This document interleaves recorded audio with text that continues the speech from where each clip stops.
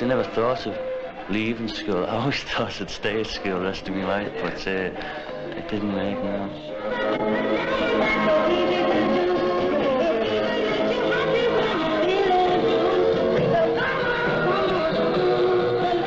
I think everybody would like to go around the world, but a lot of people dream about it, a lot of people think about it. Only about a dozen, the most, do it, like, you know.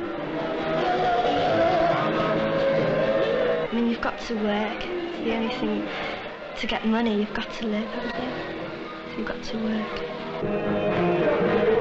My teachers and the police taught me that work was something that we owed to God. But a good job, way I think about it, is one that, you know, you're willing to get up the next morning to go to it, like, well.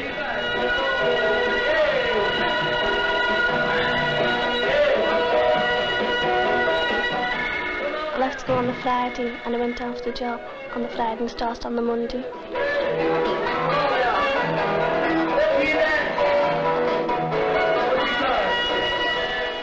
I'm Linda Pruden, I'm 19 and I work in Henderson's on display, window dressing.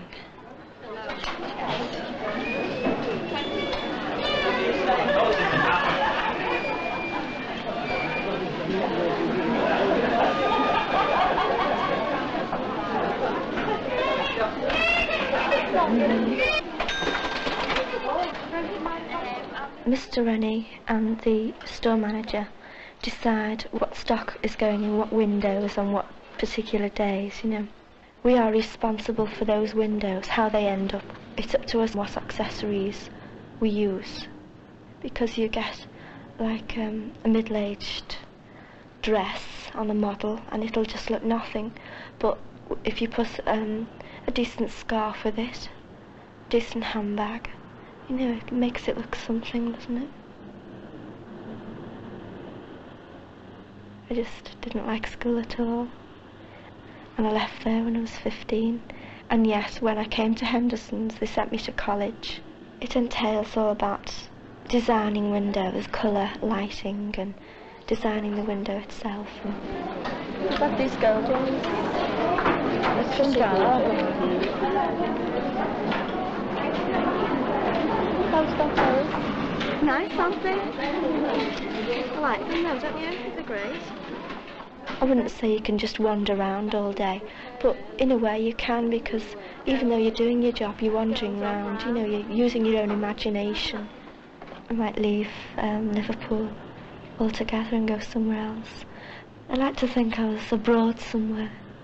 I always wanted to be a missionary. You see, I go from one extreme to the other. Either a missionary or an air hostess or something wild like that, you know. I'm not really sure in my mind what I want to do yet. I'm unsettled.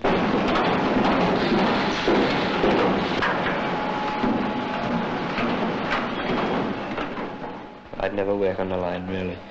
Not that lots of the men on the line haven't got, you know, good qualifications, but I wouldn't work on the line because it's too boring.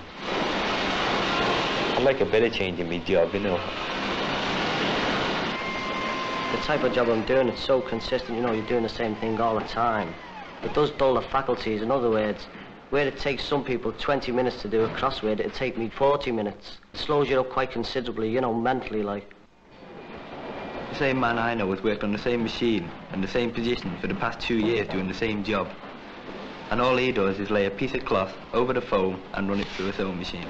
And if he's done that for the past 2 years, I think he deserves a medal. I want security, and the only way I could get security was to earn more money. Many people say money's not everything, but I think it is. You've got to scrape it so that it comes off in one piece. It's no good just trying to rub it off like that. You can rub it off with anything. You must try and get the scraper so the scraper goes in and takes the cut off. See the way that cut is left? Mine is John O'Rourke, like, and I'm 18 and a half. Craft apprentice. Person comes in, usually age is about 16. You take home about £9. I'd like have to stoppages, like. I take home £11 now until you're 21, and then you're on £20. I would recommend a lad if he wants to be an engineer. If he just wants to sky, he's going to dislike the job, he's going to be put off engineering. You know, you've got to put your mind to it, otherwise, you know, it's just not good.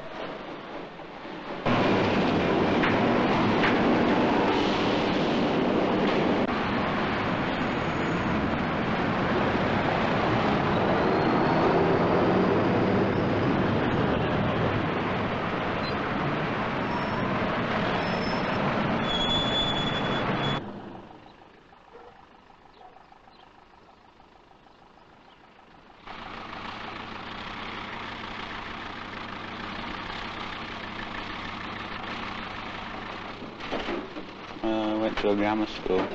I fancied being a designer once, or a woodwork teacher. I fancied that one. I don't know. I like being outside and doing. I like driving tractors, like machinery. I hope to be a farmer one day, and, you know.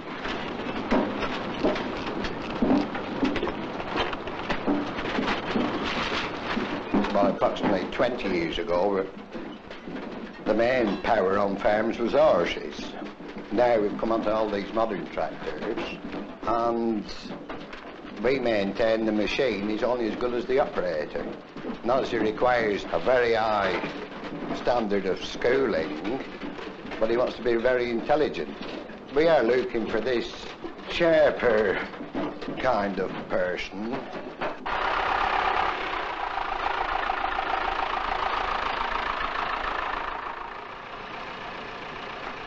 Once you've been to a college, you learn a lot of things that you'd never learn out, you know.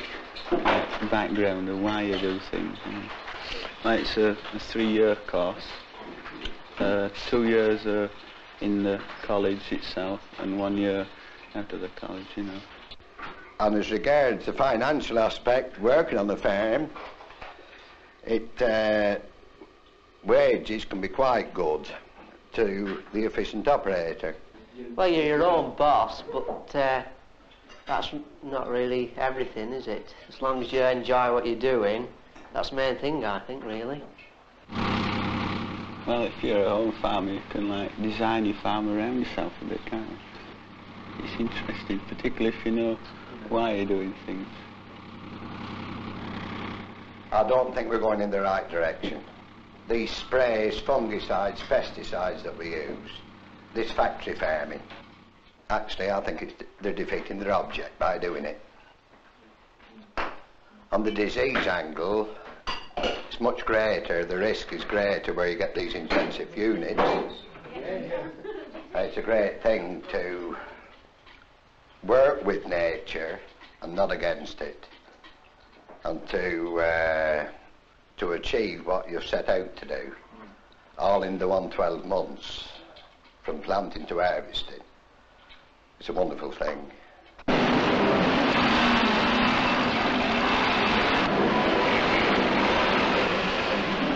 My name's Veronica Smith.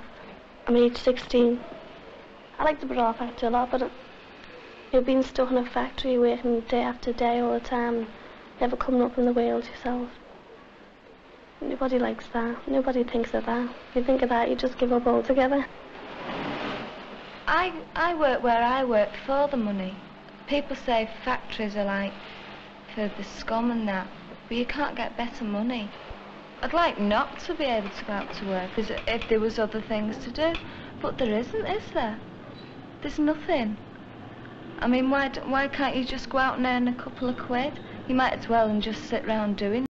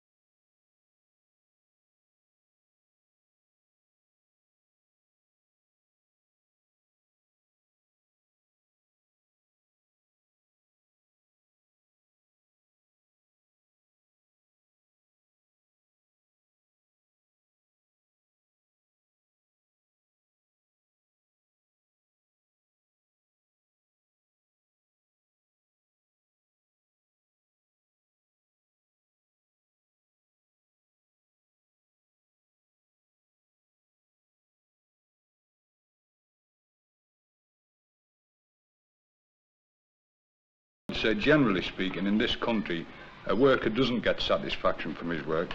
I think he should do. In the type of place where I work, very few people see the finished product. Yeah, I think you've definitely got to get satisfaction out of your job. The job that I do, window dressing, well, I see satisfaction because, well, at the end of the day, you see the window done. You've done it yourself. You've got nothing else to add to it. You're satisfied with it. At least you should be anyway. To me, I go in and I do my job. It might be boring, and it is boring most of the day. 90% of the day it is boring, but it's because the people I work with that I do get some satisfaction out of my work. That's a consolation, not a satisfaction. Well, I gave up a good job to get where I am now. I've been working on the shop floor for now 2 years. Well, I could have been in a suit, a tie, and been on the road, you know, as a representative, earning commission and everything. But with being young, seeing your own mates spreading the money around, you know, you feel out in the cold. So I said, I'll better myself and be on the same level as them. But that was the biggest mistake I ever made. I think people leaving school now, they're trapped to some extent into the type of job which pays a high wage, the type of job which I'm employed in. Unfortunately, I have to be employed in because I'm a married man and money means a lot to me. But I think a lad leaving school or a girl leaving school, before he's tempted by these high wage offers, should really and seriously consider this question of satisfaction from his work. A fella does need a better job, more secure, like, study more at school, like, because they've got a family, but a girl doesn't, does she? She needs the money now while she's young. But why not? Can't a girl be adventurous like a boy? Yeah, but I mean more so for a boy. Girls get married, say, at 21, 22, and unless they want to work, they don't have to. But we've got to work for the next, well, I've got to work for the next 50 years. They're over there, they're all right, they haven't got where to go. But I've got to work for my own security for later in life, and if I get married, for my wife as well. So you're working? I'm working for when I get married and for the rest of my life. Would anyone disagree what the definition of work is? That work in its definition must be, if man works, he sets his hands to something in order to combat nature and survive. But is this work? No. Well, is work merely something that's full of avarice to make something out of somebody else, or to work for yourself, for your comforts and so on? This fella that discovered a wheel. He didn't discover a wheel to make money out of it. He discovered a wheel because it would help his aching back because he had to drag something flat. Why didn't he And he done that. Why didn't he invent something to rub on his back? Yeah, but in a moment, I mean, we can't answer everything at once. That come later. The sawback didn't come till the bosses come. Well, a lot of people today criticise our younger generation because they're slovenly and lazy. Well, maybe it's just because at your age you never had the sense to do what they're doing now. They know they're going to hate it before they start, so people like hippies don't start it. You're a slave to work, they're a slave to nobody, only themselves, so they're free. I've got a lot of sympathy for them people. I think those people have seen the light, but unfortunately they don't know what to do about it. It's no use dropping out. Coming back to what Peter Mick's been talking about, we have got the answer and we've got to do something about it. But we've got to learn and we've got to educate ourselves to what we should do about it. Because work really all boils down to the one thing, this fight against the elements, or the, you know, whatever you want to call it, for the betterment of